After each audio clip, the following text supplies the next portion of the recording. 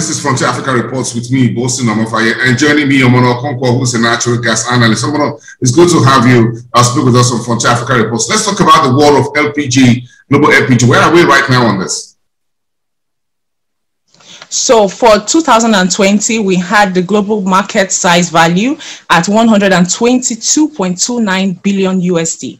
And for some researchers, they've said that by 2027, there will be significant growth in global LPG. And the value was placed at 164.36 billion USD.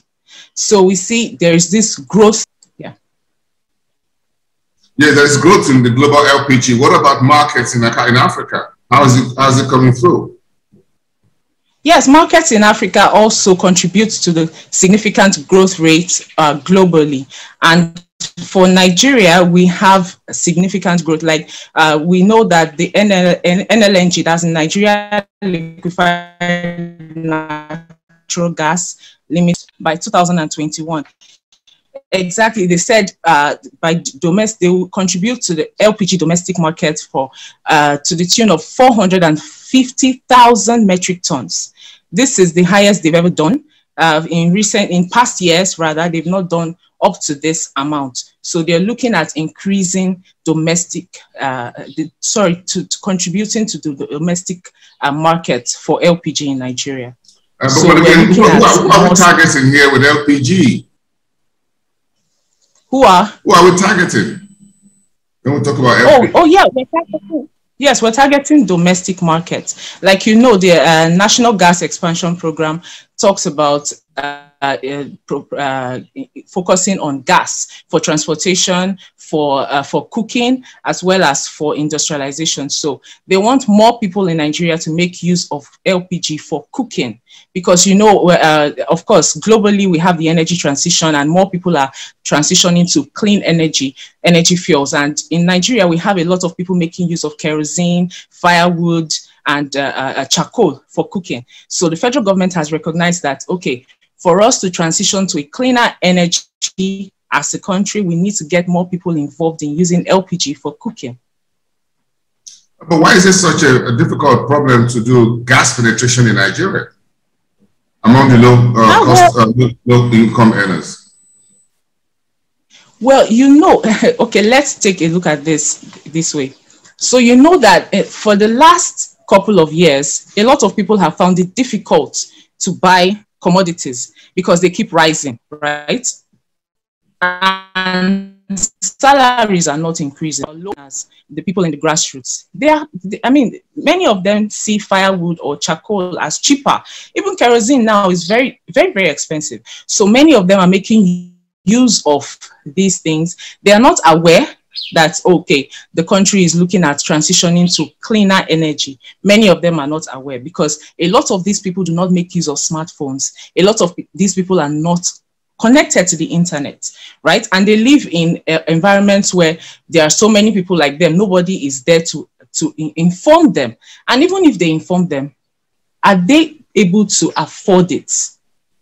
Yes, because I mean, gas is expensive. It's more expensive than charcoal, for instance, or firewood, for instance. So if you're telling someone that is earning maybe 30,000 naira a month, a person with a family, a wife, and maybe 5 children, you're telling him, okay, well, I want you to start making use of gas, even if it's the smallest one, the one they call camp gas. Can he consistently make use of that gas? So is it the cost of the gas itself? Is it the cost of the gas itself, or the cost of associated materials? Maybe the cylinders and other things. Yes, I think it's a little bit of everything, right? This market, food stuff is expensive. Children have to go to school, rent and all that. So if someone is saying, okay, I spend an average of 15,000 naira, for instance, in all these areas where they have, rent is not so expensive. If I spend 15,000 naira on my rent in a month and I'm left with 15,000 naira, how am I supposed to cope with paying the children's school fees? How am I supposed to cope with feeding and then getting gas to cook? So I'd rather just go into the forest and get firewood, or I'd rather just buy charcoal from my neighbor who sells. You know, so it's a little bit of everything. People are not earning enough. The cylinders are expensive. The gas itself is expensive. Yes, the federal government in March 2021, they said they're looking at reducing gas for people. So, I mean, cost of gas, so that a lot of people can buy gas to cook. But people's salaries are not increasing, right? And foodstuff, I mean, it's very expensive. If foodstuff already is expensive, then you can imagine how much transportation and all that. So low-income earners are having a hard time. Yeah, my final point is that a global advocacy for LPG usage, globally speaking? Well, globally speaking, of course, they have associations and all that driving the use of gas. Of course, clean energy advocates driving the use of gas globally. Yes, but at the end of the day, when you come back home to Nigeria, the truth of the matter is low-income earners are having a hard time. It doesn't matter how many people advocate for it, right? What matters is the realities on ground. If I am seeing a lot of global advocacy for gas, I might want to do it, right? But is my pocket also agreeing with me? Right? So if it's not just about, oh, well, let's make use of a gas for cooking so we can, you know, reduce environmental pollution, which is very important. Yes. I mean, if you tell them in their own language, you tell them, oh, well, this is what we're trying to do. But the reality is, are they also going to be able to afford it?